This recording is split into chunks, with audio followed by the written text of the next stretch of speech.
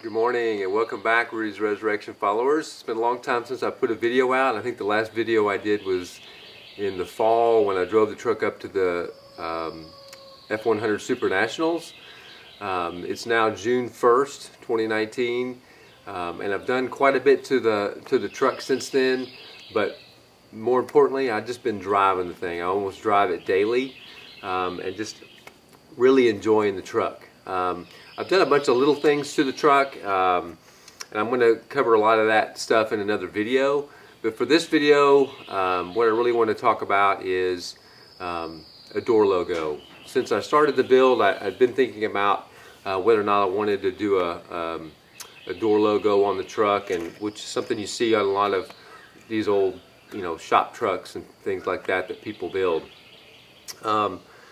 A little bit of the backstory on what I've finally decided to do as far as the logo is basically a logo of the company that my grandfather actually worked for, a lot of my relatives worked for, and that my dad worked for over 40 years, which is Ashland Oil Refining Company. And I thought that would be a good tribute to my dad and to my grandfather. Basically, you don't hear of people working for companies for those extended periods of time to basically to support their families, keep a roof over their heads and food on the table. So obviously that means a lot to me and to my family. So this is actually the logo. Actually a picture I took of an old sign that actually my dad has, and I think as far as the appearance and the period of that lettering and everything, I think that would be really cool for door logos for this truck. Additionally, I've got actually the only picture that I have of my grandfather here is he's the gentleman standing over to the right of this image.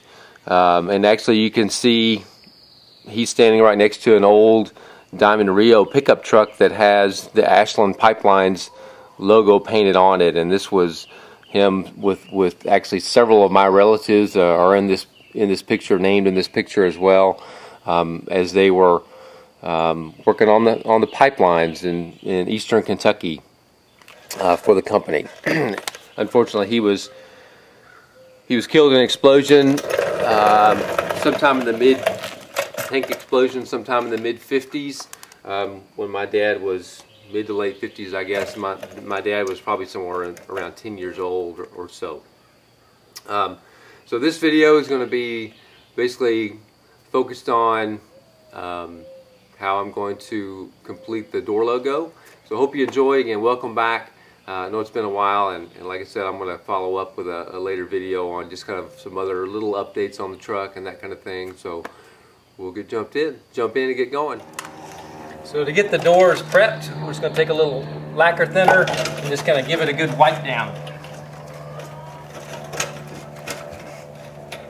So get any old wax or ribbon compound or anything like that kind of off of the area.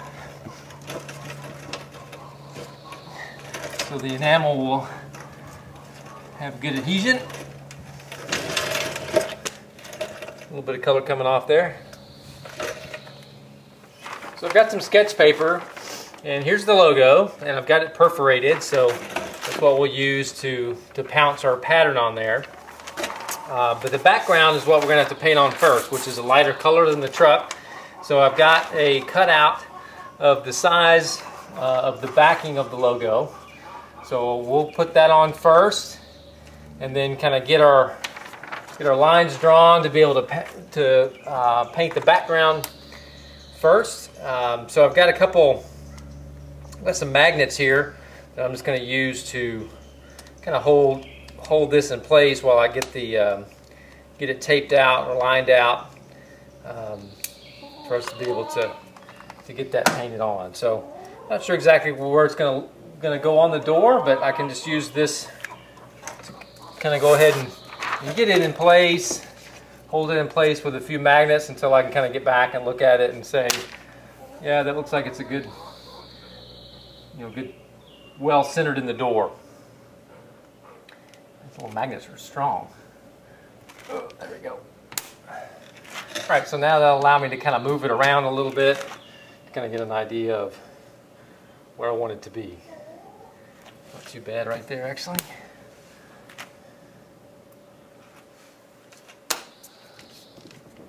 Alright, so I can get my tape measure and kind of get an idea of how far from the bottom, from the ends of the door, so I can get it, get both the logos in the same place on the door. So I've got it about where I want it. It's the same distance from the front of the door edge to the front of the logo, back of the logo to the back door edge, and then from the bottom of the logo down to the bottom of the door, because this is basically the line of reference I'm going off of. This body line right here is not parallel to the bottom of the door. This line kind of comes down back from the fender hood down, and then it kind of rises. I think it kind of rises as it goes back. So if you make it parallel with that, then your logo is not going to be centered with the bottom of the door. So I've got it kind of basically even on both ends, if you will, from the bottom of the door. So that's about where it's going to be. So I've got a little Stabilo pencil here, just a little erasable pencil, and I'm just going to make a mark at each one of the little corners so I can take this off and then I can put my marking tape on.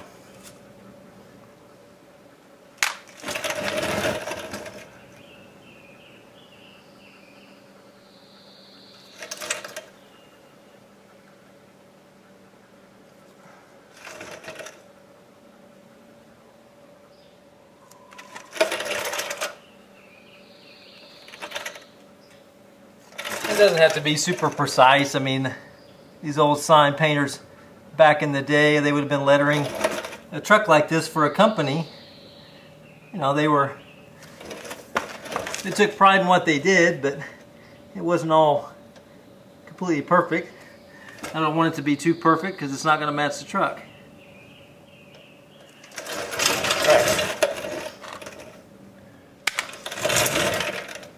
Alright, so we'll take our pattern off. Do the same thing on the other side.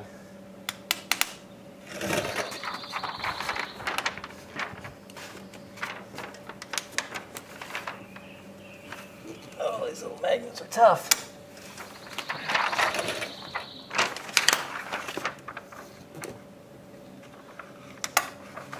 Okay.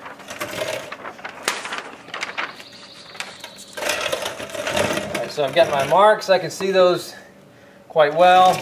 Just got some 1/8 inch wide masking tape, a fine line automotive marking tape.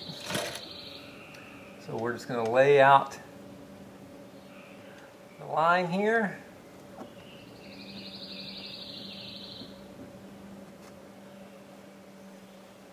This stuff is really thin.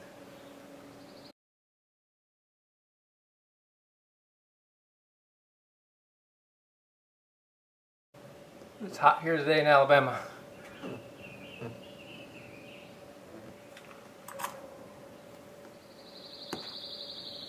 Okay.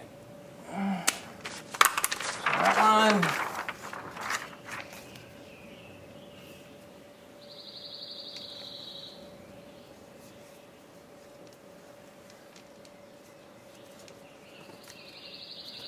Looks good. Check my measurements here.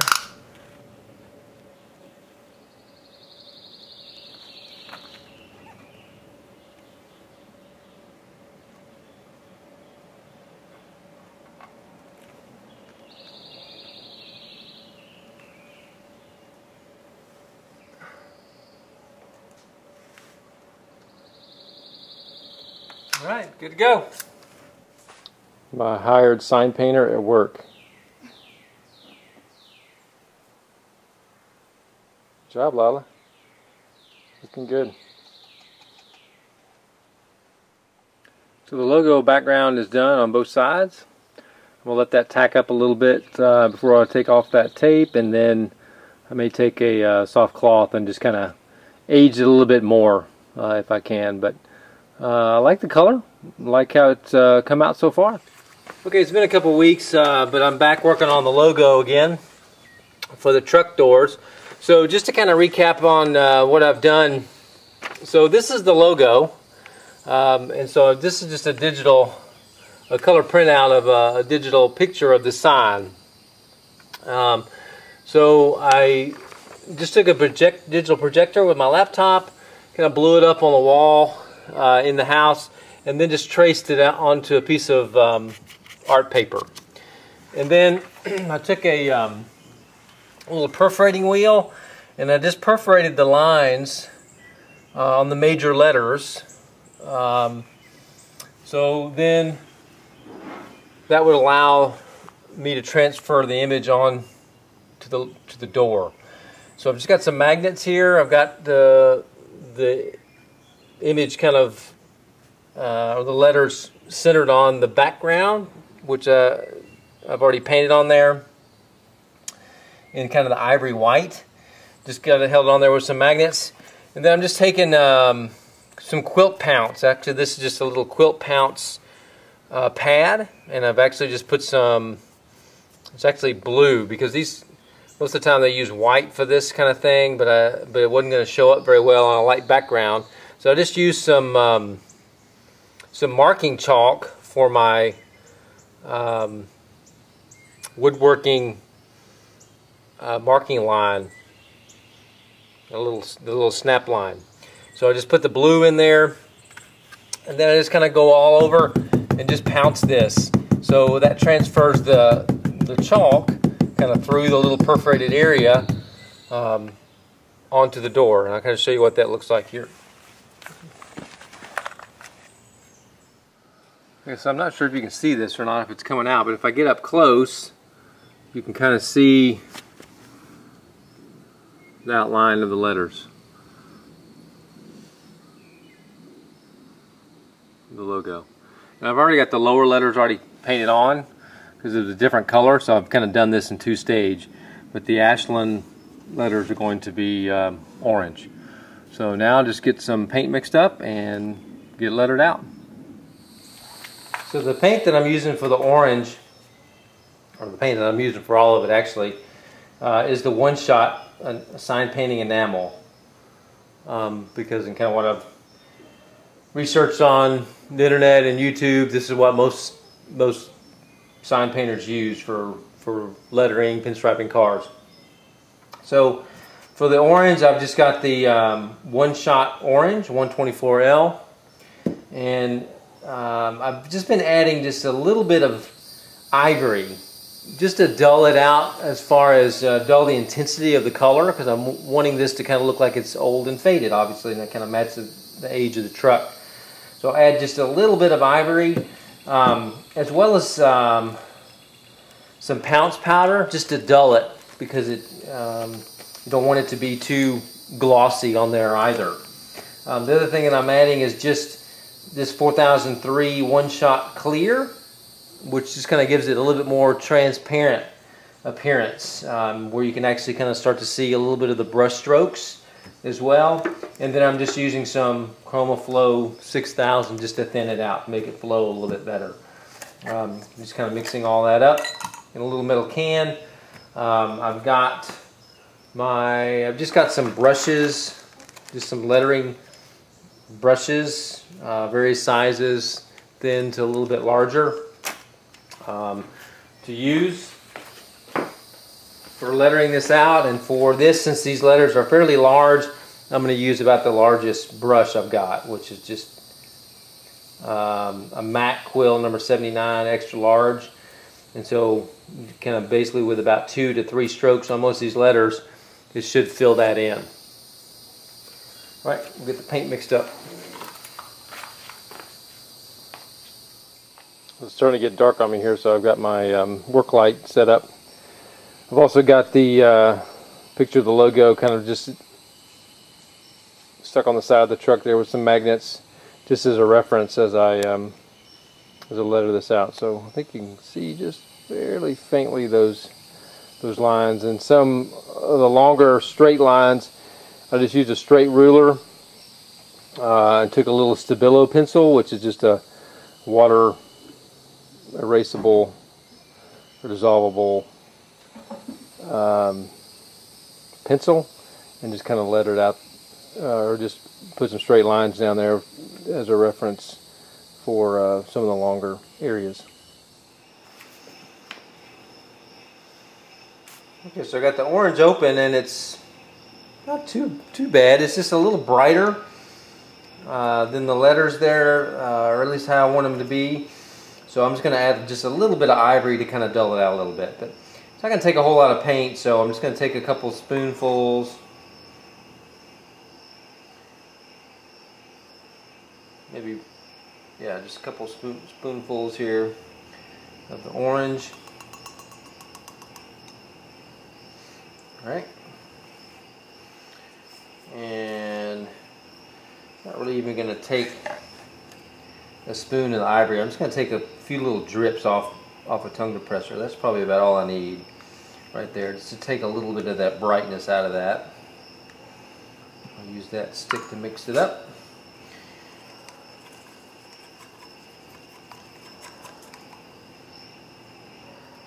Oh yeah, that's good. I like that color. It's kind of a dull orange. Then I'm going to bring some of the pounce powder in here, and I added quite a bit to the green, so I'm going to add kind of quite a bit to this as well, just to kind of dull it out also. Okay, and that kind of thickens it, but we'll thin it with the reducer, and then we'll add some transparent in here. I think we'll be good to go. Yeah. Alright, so we're going to get some transparent in here, and I'll probably add quite a bit of that, because again, I want it to be fairly thin, kind of translucent, have that old kind of appearance to it. If I get it too thin, I can add some orange back to it.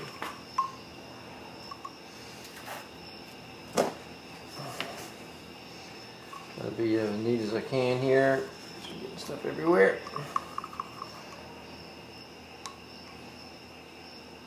Yeah.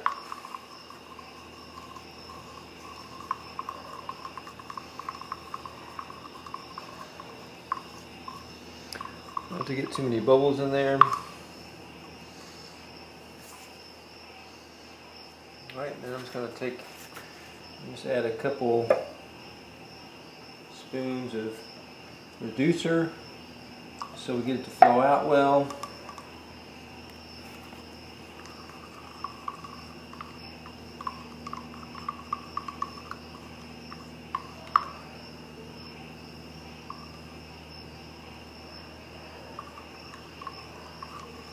Maybe a little bit thin.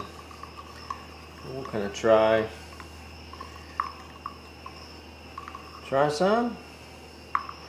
And we can always add a little bit back in if we need to. A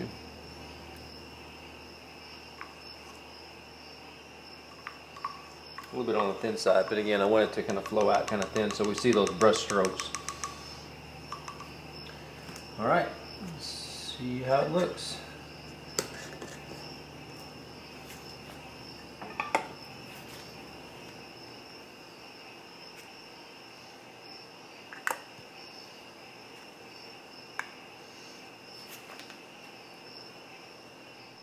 So my camera battery died last night precisely at the moment that I got my paint mixed, so I wasn't able to actually film any of the process of painting the Ashland lettering, but got it done on both sides, and I think it turned out pretty good.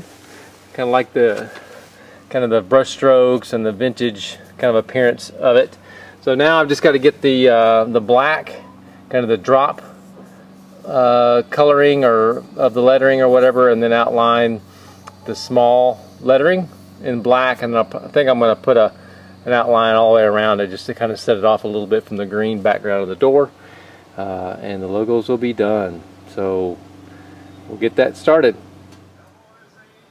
I have the professional at work now.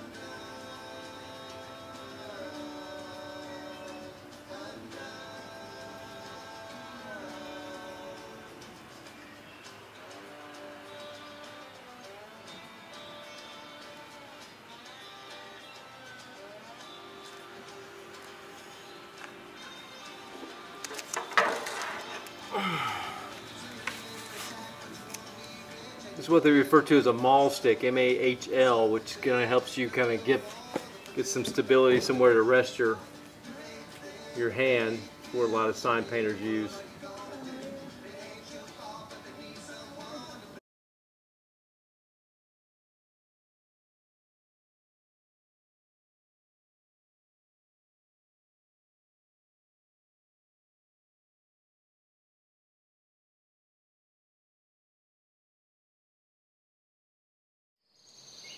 Okay, we got the logos all finished up on the doors. I think they turned out great.